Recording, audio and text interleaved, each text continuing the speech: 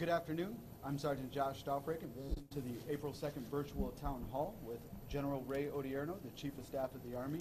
Today we're going to be fielding questions with soldiers here at Fort Hood. If you have any questions, please feel free to tweet them at Gen Ray Odierno. Sir, the floor is yours. All right, well, thank you. So this is the fourth virtual town hall that I've conducted, but it's the first one I've done sitting next to soldiers. It's something I really wanted to do, and have the opportunity for them to ask me a question face to face, then let everybody else in the Army get a chance to hear what you're asking me. Because my guess is, as I've gone around the Army, I find that the questions tend to be very similar depending on wherever I visit. So I'm really looking forward to this. It is a great way for us to interact and ask whatever questions that are on your mind. You know, the Army is a big organization, but one that is very important, and our soldiers are very important to everything that we do, so it's important that I get feedback. I'm just going to start with one comment. I understood yesterday, I announced that we're going to change the tattoo policy yesterday, and I'm told everybody thought it was an April Fool's joke. And in fact, I want to verify it is not. We are changing the policy, and the details of that will come out shortly. So with that, I'm ready for questions. Good afternoon, sir. I'm Specialist Lytle with 11th Signal Brigade. My question is regarding enlisted promotions. With the other branches of service, using technical tests as part of the process for promotion to the next rank. What are the chances of the Army adopting that, especially in regards to technical MOSs? So actually, we're doing a review of this. So first off, I think it depends on the MOS. So I think there are some MOSs that are so technical, I think we might have to go to something like that. And one I would throw out there would be our new cyber MOS that we have. But I will say this, the one thing I will always, even though we want to use we might use some technical tests, the Army is still about being a well-rounded individual. And so we want you to be able to be, you know, what's important to us is also being technically competent, but being a leader, being physically fit, being able to work in teams, because that's who we are. So I don't want to lose that. But I think there are certain MOSs that we have to review to see where a technical test might be more relevant and possible. So that's part of the review we're going to do as we move forward. Thank you, sir. Good afternoon, sir. I'm Second Lieutenant Joshua Lease from the 89th Military Police Brigade. Recently, you've expressed concern over tiered readiness, citing reduction in Army forces and increased global instability, particularly in Eastern Europe, Middle East, North Africa. My question is, sir, specifically in regards to training, how do we as an Army, and at the unit level in particular, continue to prepare and train for ongoing missions such as those in Korea and Afghanistan, but also maintaining flexibility and training for those unforeseen events? I think a couple things. I would just say the number one piece of any unit that's training is training in what your core functions are and being an expert in those core functions. If it's a brigade combat team, you got to be able to maneuver as a brigade, defend as a brigade, conduct offensive operations as a brigade. If it's a logistical support unit, you got to be able to conduct your logistics in a field environment, expeditionary nature. And if we do those basic things, I think no matter what the mission, we can then quickly adapt to a very specific mission. So if we have our fundamentals down and we're confident that we can do those key tasks that we've been trained on, once we get a mission to go to whether it's Korea or the Middle East, we can then spend the final days of our training focused specifically on that region and that area. And I think that's what we're going to have to do, because the challenge that we have today that's different than what we've had before is right now we have operations going on 5 different continents. And that's different. We hadn't done that before. So we've had maybe 2 or 3, but I see that continuing to be our problem. And we don't know where the next problem will pop up. So what we have to do is be fundamentally sound and then orient ourselves towards a specific region. We have this concept of regionally aligned forces where we do align some forces with specific regions, and we expect you to be experts or at least learn more about that region. And we'll continue to identify units to do that as well. Thanks for your question. Good afternoon, sir. I'm Lieutenant Hauser with the 504th Battlefield Surveillance Brigade. Sir, in light of the recent approval for female participation in Ranger School later this year, I'd like to know, where do we currently stand on female integration into combat arms MOSs, and what is the way forward? So what we've done so far is we've just approved opening up all positions and engineers to females. We're very close to approving all positions in field artillery for females. Armor and infantry, the decision is going to be sometime in October. We're still completing the testing on infantry and armor. We have not yet completed that, and once that's completed, they'll give me feedback, and then we'll make a recommendation. I remind everybody that the decision has already been made to open positions. So that was done by the Secretary of Defense 18 months ago. What I would have to do is if I decide I want an exception, I would have to then say, why do I believe we shouldn't open armor or infantry to females? And I would have to demonstrate why I think that's important. So, so I think it's going very well. We've been really going through some significant testing for about 2 years now. I think we've collected good information. I think it's going very well. And so we will make a final recommendation sometime in October. And again, it'll be, if I don't make any recommendation, everything will be opened as of January 1st, 2016. Sir, I'm Sergeant Costco with 48th Chemical Brigade. And first, I'd like to thank you for the opportunity to be here today. My question for you, sir, is how would you describe your relationship and other military leaders' relationships with the Commander-in-Chief? So, first, I've had a unique opportunity in a couple jobs that I've held, both as the commander in Iraq and the commander as the Chief of Staff of the Army, to work directly with the President. And what I always appreciate the fact that my voice has always been heard. He listens and asks our opinion, and we're able to give it to him and provide him what we think is the right thing to do. And then of course, it's up to him to make what the final decision is. But he has been very open in ensuring he gets military advice, and that's all you can ask for.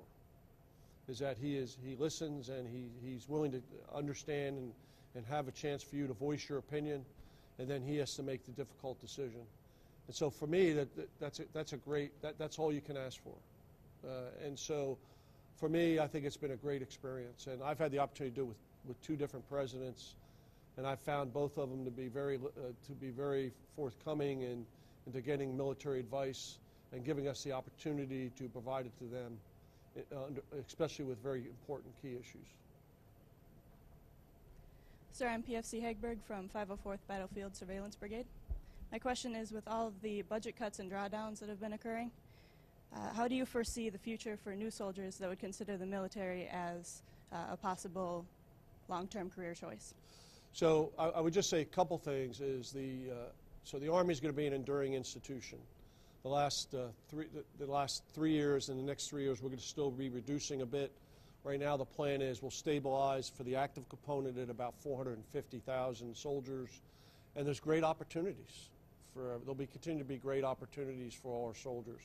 The one thing about the Army that I'm proud of is that no matter where you come from, if you come in, you work hard, you do your job, and you're proficient in your job, you're going to get promoted, you're going to be able to advance, and there'll be plenty of opportunities to do that, and that is not going to change.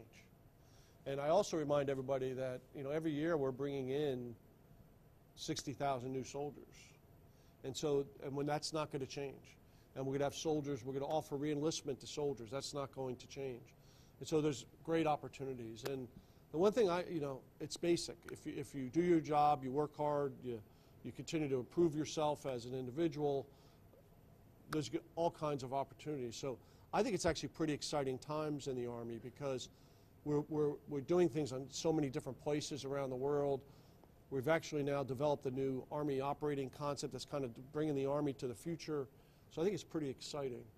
And I think we're opening up more positions to women. We're opening up, so the Army is becoming a place where more people are going to be able to excel and really improve themselves. So I hope that means people find there's a lot of opportunity out there. That's my hope, and I think that's where we're headed. I know sometimes that's hard to understand because you're hearing downsizing, getting smaller, and you worry, okay, is there going to be a place for me? There's plenty of room in the Army for soldiers who want to continue to move forward and want want to progress and make it a career. I think there'd be plenty of opportunities for everybody. I really believe that. Good afternoon, sir. My name is First Class Kelly from Fort Summer AFSB. My question is about the EFMP program. Are military installation getting more medical specialists? For example, on Fort Hood, there are currently no hematologists here on Fort Hood. The closest one are in Fort Sam. And also, with the medical system, with the civilians, will it merge so when you go off post, they could be able to view your medical records, sir? So first off, whenever we talk about medical care, we have to make decisions on where we put, especially specialists, like the example you gave. And we can't have a specialist at every place that we go. We try to pick places to put them where we think they will be able to reach the most amount of soldiers. And we'll continue to do that. And, you know, our medical programs is larger than any other medical program pretty much in the United States.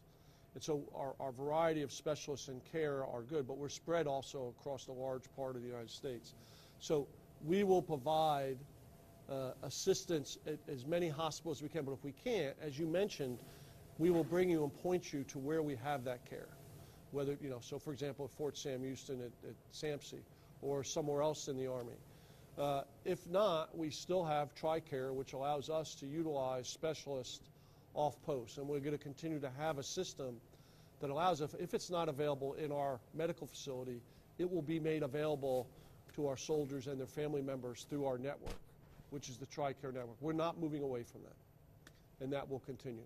You know, for very specific issues such as EFMP, we do not have that at every installation, but it is incumbent on us to make sure that if we don't have it available, it is available in the civilian sector. We give you access to that capability in order to meet whatever medical needs and problems you have. We have a question from Twitter, sir. Will all schools, like Ranger School, EIB, EFMB, be open to all MOSs so that all soldiers can attend? So, no, EIB is specifically infantry, so that's an infantry task. And so in order to get your EIB, you got to be an infantryman. In order to get your medical badge, you got to be a medic. That's the rules. I mean, so those have been designated that way for a very long time, and those are specific MOS tests that we give. In terms of Ranger School, today Ranger School is open to anyone who is going to a Ranger position, and we have Ranger positions coded not only in the Ranger Regiment but in many divisions, and it's all MOSs. It's Signal, MI, fire supporters, infantrymen. You know, so it is already open to all MOSs as long as you're going to a Ranger coded slot. And then if there's space available, we'll take all applicants if there's space available to those schools. So today it is open to all MOSs. We're doing a test for, we're doing a pilot for females, and after that's done, we'll make a decision on females in Ranger School. Obviously, as we open up more and more positions, it makes sense that we'll continue to have Ranger School open to women, but we'll do that assessment after the pilot. Good afternoon, sir. My name is Sergeant Roars of the 3rd Cavalry Regiment. My question is, sir, with the proposed cuts to soldiers and their families' benefits, how do you see these changes affecting resources such as child care, dental, and medical coverage? And what is the Army's plan to combat these expenses to soldiers, sir? Yeah, so this is a difficult question, but so first off, child care is not going to change. We're going to maintain the child care system. We have I know sometimes if you're using it, it might not feel that way, but we have a very affordable child care system, and we're going to continue to have that. That is not going away. We are going to, the medical coverage is not going to change for our soldiers and our families. Might change the system a little bit, but the system will cover our soldiers and their family members. We've made a conscious, we're trying to make it more efficient, so there might not, so instead of having 3 TRICARE options, it might just be 1, but it'll still provide the care that's necessary. So I think we're doing okay. In terms of pay and benefits, what we're doing is we're not decreasing pay, we're decreasing the increase of pay. And let me explain what I just said there. One of the problems we've gotten into is the rate of pay is increasing so quickly, it's causing us a problem in affordability. So, for example, the cost of a soldier has doubled since 2001 to today. In 2001, the average, this is average, The average cost of a soldier in the Army was $45,000 a year. Today it's $90,000. If we don't get more efficient in 7 or 8 years from now, it'll be up to $120,000 to $130,000. And if it continues to go up, what will happen is we'll have to reduce, again, the number of soldiers we have because we won't be able to afford it. So we want to try to balance that. So what we're trying to do is come up with methods that are still, so instead of, we're not going to decrease pay, but we're going to decrease pay raise. So instead of a 2% pay raise, it might be 1% pay raise. And that saves billions of dollars, actually, in the out years if we do that. We believe, and we'll continue to keep track to make sure our soldiers are being paid commensurate with what their service is and how it compares to civilian employment, and make sure that we stay in line with that as we make these recommendations. But it's key that we really take a hard look at this. So the other thing we're looking at for those who want to make a career is retirement. It's not that we're going to make, we're just going to, there might be ways that people might like retirement better, where you're able to contribute and it's matching contributions to a 401k, for example. And in the end, actually, you end up with more money, but it actually is cheaper. So we're looking at that now. So we got to look at all of these different aspects and see how we can give you great benefits because of your service, but see if we can do it in a bit cheaper way than we are today, a more efficient way. And that's really what we're trying to do. The one thing I'll say to all our soldiers is I'm absolutely focused on making sure that you are compensated for the sacrifices you and your family make. And we're not going to walk away from that. And that's number one on my mind as we have these discussions. And I think that's on everyone's mind as we go forward with this. Sir, Lieutenant Christiana Fairfield, 48th Chemical Brigade, West Point Class 2014. Sir, when you spoke to my class in September 2013, a question regarding Syria was discussed. In your answer, you stated to the effect that Syria is no longer about Syria but much more complex. In the year and a half since that discussion, the complexity of the situation in the Middle East has significantly increased as the Islamic State of Iraq and Syria has emerged and Yemen is descending into civil war. What will be the Army's role against ISIS and in the Middle East, and how much input will you and other senior Army leadership have in the formation of the policy and military objectives that will drive Army missions going forward? Thanks. So here's what I would say, I still stick by my statement I made back in September 2013. And the underlying nature is the sectarian nature of what's going on in the Middle East, the Sunni-Shia competition, which has spilled over into Yemen.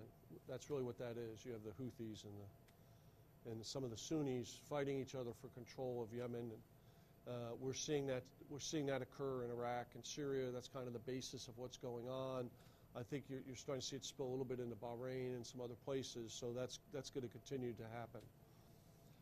I think still what I would say is as we go forward, the United States by itself cannot solve this problem.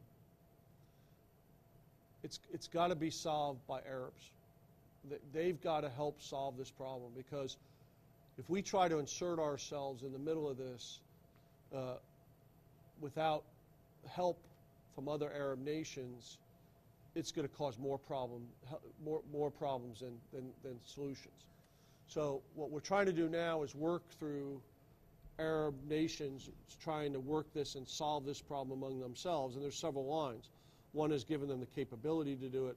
Others is we got to have a moderate discussion about Islam. 99% of all Muslims are moderate. The problem is that 1% who are radicals, who are now driving the conversation, are driving what's going on inside of the Middle East. And so they've got to help us with that. We can't do that. So I think our role is, as we develop objectives and policies, we have to come up with a total Middle East strategy that allows us to think through how we solve this problem as a whole, working through our partners in the Middle East and working with them to solve this problem over the long term. This is something that's going to go on for another long period of time. And what we don't want to do is say we're going to take this on ourselves and solve this problem, because that won't work. And so what we have to do is develop a total policy. We have to work it with our Arab partners that we have, and then we have to make sure that militarily we're there to do what we're asked to do, which could be anywhere from training and advising to, if it continues to deteriorate, potentially conducting military operations with our Arab partners, not independently. Thank you, sir. Good afternoon, sir. My name is Private First Class Mendez, and I'm from the 11th Signal Brigade. And my question to you today is, what opportunities will junior soldiers have for promotion and career advance despite the upcoming reduction in force structure? So one of the things that we're focused on is ensuring that we maintain historical levels of promotion rates. You know, for the enlisted force, it's of course difficult because it's incumbent also on your MOS. So each MOS has different promotion levels depending on how many people are in it and how many people are competing to be promoted. You know, so historically, for example, 11 Bravos have gotten promoted faster than everybody else. And the reason is we have more in that MOS than anywhere else, and there's less people competing for promotions. Frankly, as we were growing the Army, as we were getting bigger in 2006, 7, 8, 9, promotion rates were too high. Actually, we were promoting too many people in my mind because we weren't promoting everybody that was qualified. What we're now going to do is we're going back to historical levels where we'll promote, which I think is at the right level. So there'll be opportunities in every MOS to be promoted, and it'll be competitive, but everyone will have an opportunity to get promoted the way we've always have in the Army at historical levels. So I think there's going to be plenty of opportunity. That's one of the reasons why we're downsizing, frankly, is that as we downsize, it'll make sure that we can promote at the same levels that we always have. Because if we keep excess people and we take structure down, then it'll slow down promotions. So in a lot of ways, you'll see that this is part of us ensuring that we continue to have promotion rates. The Army cannot survive if we're stagnant, where nobody can get promoted.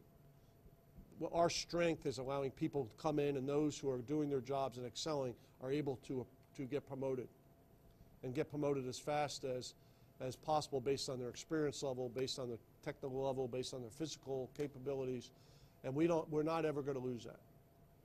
And so, you know, and for officers, you know, promotion rates might be a little lower for a few years, but they will go back to historical norms.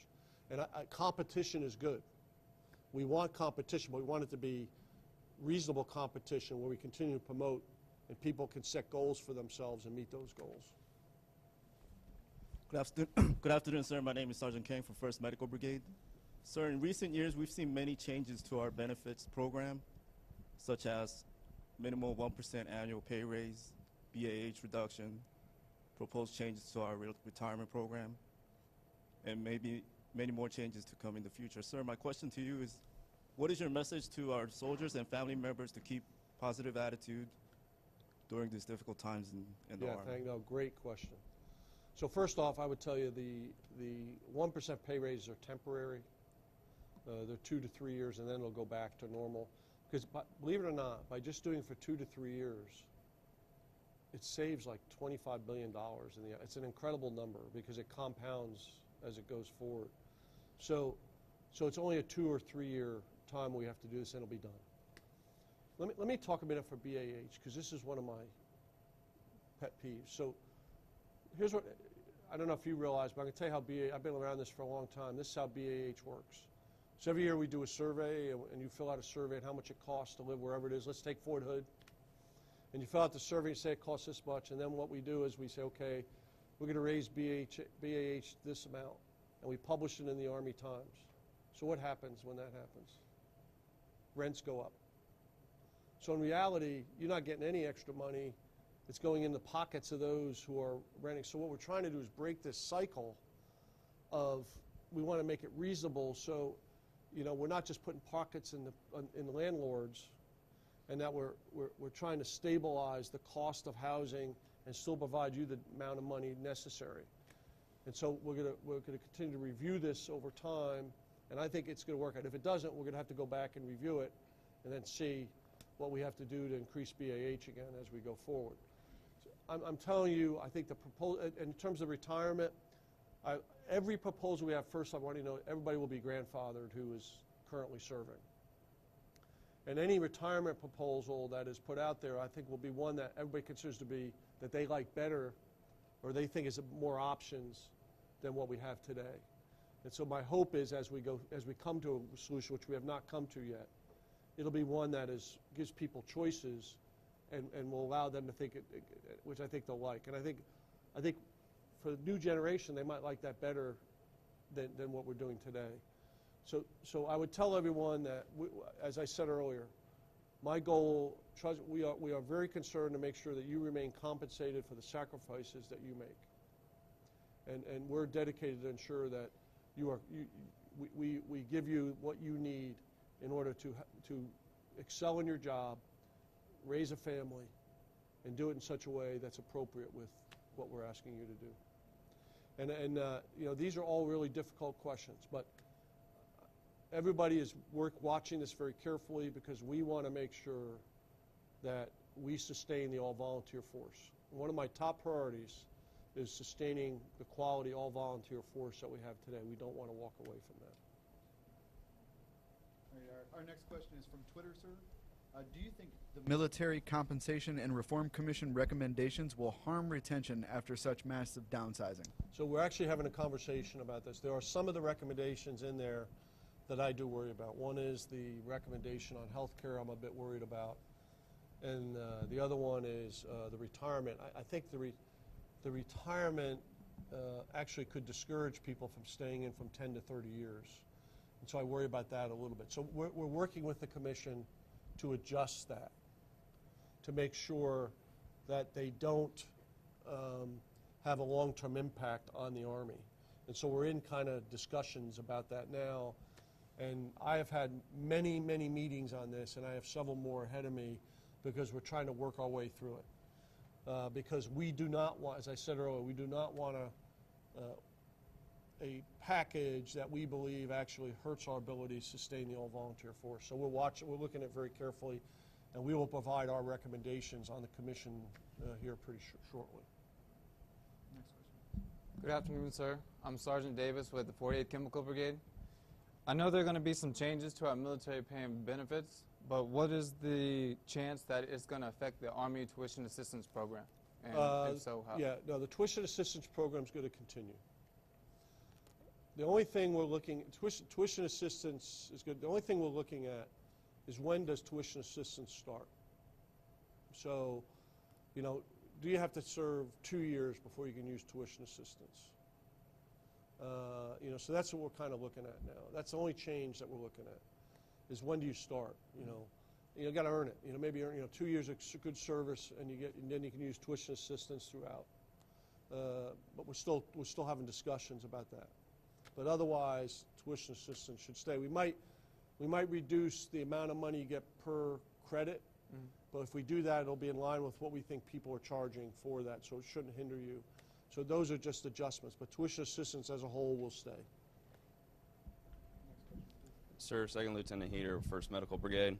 Sir, in reference to the Military Compensation and Retirement Modernization Commission's recommendation for moving from a 20-year retirement plan to a 401k retirement plan, do you see this being implemented?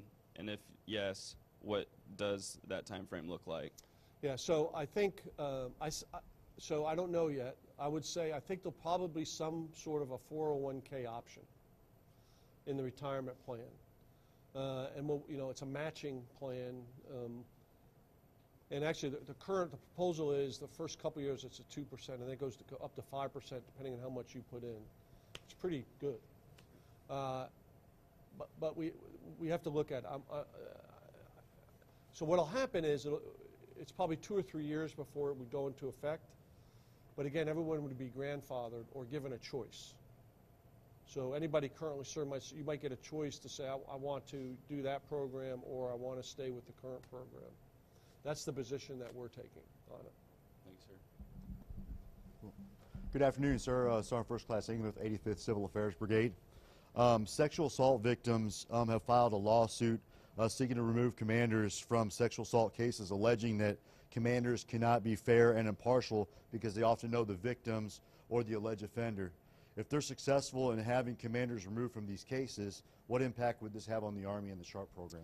Yeah, so a couple things is, two of the cases they cited, by the way, the individuals got put away for multiple years.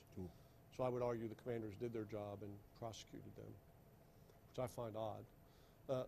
The second thing I would just say is the problem with the bill they have out there right now is actually greater than sexual assault. It deals with every felony, which is problematic. I believe that the statistics bear out that the military prosecutes at a much higher level than anybody else in society when it comes to sexual assault, sexual harassment. Our rates are so much higher. We go to court much quicker and a much higher percentage than any civilian court. Our results are harsher than most civilian courts. So I think we're heading in the right direction. So I think it's a mistake if we change this and take it out of the commander's hands. In fact, I would argue it might even make it worse. And so there's nothing that's shown me in their recommendation how it makes it better. It's just different. And I think commanders and the chain of command is responsible for the morale, welfare of the unit across the board. And it's important that we continue to make sure that stays as we move forward. Good afternoon, sir. I'm Private First Class Stanek in the 36th Engineer Brigade. Lately, there's been talk about changing and improving the PT plan and introducing MOS-specific PT tests. I was wondering, when can we expect these changes and what will they consist of? So I just took a brief on this about 2 or 3 weeks ago. And so I think what we're going to end up doing is we're going to stay with a PT test that everybody takes. That is a basic PT test that we'll use for promotion points, and so it's even throughout everything. And then what we're going to do is we're going to do a functional test that helps you to define how you're developing for a specific MOS, whether it's infantry, artillery, armor, pick your MOS. That'll help you to better conduct your MOS. And so we're still working on the details of that, but that's the direction we're headed. We have not yet defined the events enough for me to really, so I think it's still about a year or so away before we'll look at going towards this. And there's still some work and analysis that we have to do yet. I thought it would be much simpler than it's been, actually. It's been a little bit more complicated than I thought. I thought we'd be able to do this in an appropriate right way, but the problem we have is I don't want to disadvantage soldiers. I got to make sure everybody's treated fairly as we assess promotions and other things. And that plays a role in this, and I got to make sure we do it right. And so we've run into some obstacles because we want to make sure it's fair for every soldier. But we're continuing to look at it. So my answer to you is we're not quite there yet. It's going to be a little bit longer before we get there. Thank you, sir. Next question is from Twitter, sir. Are there going to be any plans to allow prior service soldiers that deployed as part of another branch to wear former wartime service shoulder sleeve insignia? So I'm assuming from another branch of service, that is up to their branch of service. I can't, all I can do is develop policies for the Army. And so the Army is the only service actually that does wear combat patches. The other services actually do not do that, as far as I know. And so, but it's up to their services to decide whether they can wear a combat patch of the Army on their shoulder. If you're talking about a patch of another service that you might want to wear as an Army soldier, I'll have to take a look at that. I'm not sure there's that many out there, but I'll have to take a look. I'm not sure where we are on that. Afternoon, sir. Sergeant Kovac from 3rd Cavalry Regiment. With the new uniform pattern coming out, what is the Army's plan for equipment standardization in the new uniform pattern with the current budget constraints? And when can units expect to see the new equipment? So first off, it's cost neutral. So because the money we're spending on buying these uniforms will be the same amount of money we spend on buying the new pattern. So in terms of dollars, it's cost neutral. So sometime at the end of this, probably the fall of 15 is when you'll start seeing those become part of the clothing issue bag. And you'll start seeing them available in clothing sales stores probably a little bit before that. So of course, we issue initial clothing issue bag, and then we give you a clothing allowance to buy uniforms. So you would use that then to buy this uniform. But the costs are about the same. There's not much different in the cost. And the one thing we learned, we did significant testing, and that pattern is very important in protecting ourselves in a variety of environments, and that's why we're going to it, because it really gives us an advantage in protecting us as we get concealment as we operate in a variety of theaters. And if I could just, we are issuing those to soldiers who are deploying now. So if you're deploying to Afghanistan or Iraq and some other places, you are being issued that uniform as you get ready to deploy. Sir, Specialist Remy, 89th Military Police Brigade. My question is, since day one of the Army, we get briefs on SHARP, EO, TARP, but we never receive any briefs on retirement plan. Is there any plan to incorporate that into the standard briefs? Yeah, it's funny that you say that. So part of the recommendation that this commission worked is actually, it's twofold. I don't want to, it builds in some costs and money in order to do financial, what they call financial literacy training. What that means is it would train you not only, it would help to train people on how you would develop a retirement program and how you would, if we go to a new system, would help us to educate all our soldiers on how we would do this. And frankly, what we want to do is set up some independent, there'll be some online knowledge we're doing. We'd probably set up some centers on each installation that would allow you to go get assistance in developing a long-term retirement plan. So that's kind of part of what we're looking at now. So I think you're going to find that get approved, and we'll start to implement that here in the next couple years. Right, sure. Thank you, sir. Great question, by the way. You know, one of the things I do worry about is, you know, it's not easy to understand how to plan long-term financially. And it's not something that's easily to understand, and so it's incumbent on us to help you to do that, especially if we go to a new retirement plan, because it will, if we go to a 401k system, you want somebody who can help you to make sure you manage that properly, because it'll be very important to you as you go towards retirement. But it's also would be helpful even if you don't go towards retirement, to build those knowledge of how you manage your finance. I think that's important.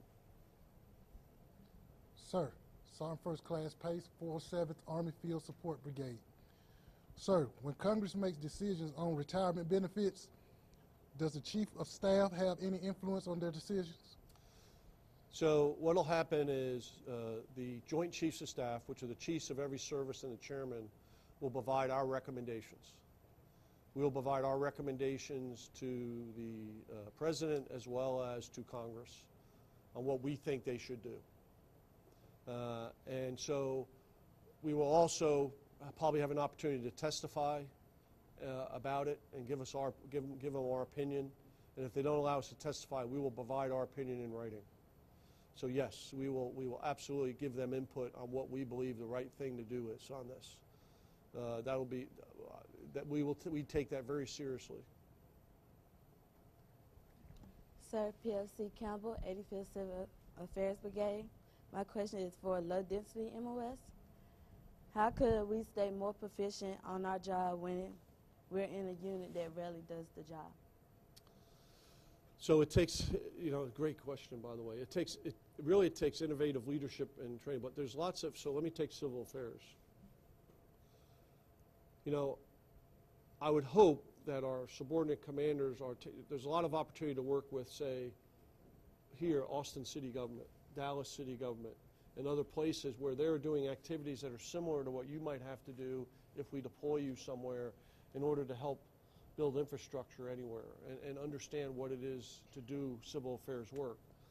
And I think there's other things that we should be able to do really good innovative training right here, no matter where you are, whether it's here at Fort Hood or at Fort Bragg or Fort Lewis, anywhere, by using the surrounding communities to help and understand how they manage many of the issues you're going to deal with.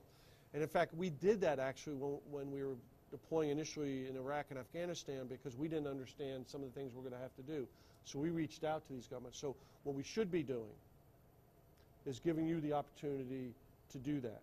And so I will, in fact, now that you asked me that question, I'm going to make sure that we get our leaders to think about that and provide that training, because it's absolutely critical. Because it's very difficult to train in that MOS on a day-to-day basis, but there's ways for us to leverage civilian society to help do that. Sir, I'm Specialist Irwin from the 69th Air Defense Artillery Brigade. With the Army downsizing and most units slowing down to 9-month deployments, the Air Defense Artillery Branch is increased on deploying to more countries for security footprint as well as staying a 12-month rotation. Soldiers in our branch are feeling more stressed on making up for the loss in our ranks. With our branch being as small as it is there any plan to increase the number of soldiers for Patriot brigades and to prolong more dwell time? So there's a couple things that we're working on. One is, first, I'm very concerned about our Patriot units because of what you mentioned is the amount of deployments are going on, the repetitiveness of the deployments. And it's something that's got our attention. There's a couple of ways to go after this. One is we got to reduce the requirement. And I think we're in the process of attempting to try to reduce the amount of deployments and make sure that every deployment we're making you do is absolutely necessary. And so I think the first thing we want to do is try to reduce that so it reduces the amount of rotational, and we're trying to work that now. The other thing we're trying to do is get other countries who are asking for you to help them give assistance to buy systems themselves and train their own individuals to do this on a more, so we don't have to rotate so often as well. And then in the end, we're looking at, there's several things we'll take a look at is, do we have more people, not buy more equipment, but to get more people who then, as somebody else is deployed, we can take more people and train on the systems that are behind. That gives us more unit capability. So we're going to look at all three of those things and try to come up with the right balance. But we know we have a problem. We got to ease the strain on the air defense units, specifically Patriot units. And I think THAAD will go the same way as we bring on THAAD units as well. And I'm worried about that. So we're working our way through that. Hello, sir. Specialist Rose, 3rd Cavalry Regiment. My question revolves around reclassification of options for soldiers. I'm curious why we have understrength MOSs that are approved to reclassify to, but have no advanced individual training dates for these MOSs within the next year. This then forces soldiers like myself to choose between re-enlisting in their current MOS or to separate from service. First off, great question. And I want to take a look. What MOS? Are you talking about a specific MOS right now? More so the medical MOSs. Medical sir. MOSs. Okay. So first off, what we're trying to do, obviously, is we're trying to reduce those MOSs that are overstrength and move them into MOSs that are understrength. So I will take back with me, I don't know the specific answer to your question on the AIT availability, but I will take that back and look at the medical MOSs and understand why we can't send you to AIT as you want to reclassify into a shortage MOS, because that's exactly what we want you to be able to do. So I'll take a look at it, okay, and get you an answer back, all right? Sir, good afternoon. I'm Sergeant Brown from the area 69th Air Defense Artillery Brigade. My question is focused on toxic leadership. We all talk about identifying those individuals in our ranks, but we have not seen any follow-up or for retraining or eliminating those leaders. Is there an ongoing process for identifying and following up on those leaders other than using the OER or NCOER? So we're starting out at the battalion and brigade commander level. We're doing 360. They're required to do a 360, anonymous 360, that everybody gets a chance, both those below them, peers and superiors, to evaluate them. And we're using that to collect data. And then hopefully they use that as a training tool to improve them. And if they don't, we'll then eliminate those. I will tell you, we don't announce it, but we have significantly increased over the last 3 years commanders who've been relieved for toxic leadership, who have been identified, and we have done an investigation and found that, in fact, their leadership style is not what we believe it should be. And that's from general officer all the way down to battalion commander. I think at a lower level yet, we still have some work to do to go below that level in terms of trying to identify those leaders who are somewhat toxic. But this is something we're taking very seriously. I think we're making some progress, but we're not there yet. We still have a lot of work to do. This is also being bedded in all of our educational institutions as well, as what's the right way to lead. So we have this constant conversation. It is very important to me personally that we take this on. And again, I think we've made some progress, but we still have some work to do. Sir, I'm Sergeant Thomas, 3rd Cavalry Regiment. Stemming off a previously asked question, when can we expect the authorized wear of the Army's new uniform, and will previously purchased or issued gear and multi-cam be authorized for use with the new pattern? Yeah, so again, I think we're looking at sometime this fall in order for that to happen. And then you'll start to see gear available that will then match the new design over time. That will be the issued items will be brought in over a period of time. But I think you'll start to see the uniforms and other materials show up in clothing sales stores here probably by the end of the summer, beginning of the fall, because we're moving forward with that. So I think we're going to begin to see that pretty quickly. Well, that's all the questions that we have, sir. Well, first off, those are great questions, and you know, I always find I love having these sessions with soldiers because you ask actually the best question. You know, I sit down with officers a lot of times. They don't ask me good questions. So lieutenants, you know, new to the Army, and soldiers ask me the right questions. Every question you ask me is something that's current and something that is important to the Army. And so I appreciate that. And what it tells me is you're paying attention and you're listening, and you're also concerned about your Army. And so thanks for that. I also want to thank you for your service. And I tell everyone that you might not. Everybody comes into the Army for a different reason. We all have our own reasons of why you come into the Army. But in order to raise your right hand and swear an oath to the Constitution of the United States, that puts you in 1% of the United States. And you should be very proud of that. That you're willing to serve and sacrifice and raise your right hand and commit yourself to a time of service, no matter how long that might be, whether it's 4 years or 40 years. You should be proud of that. And I want to thank you for doing that.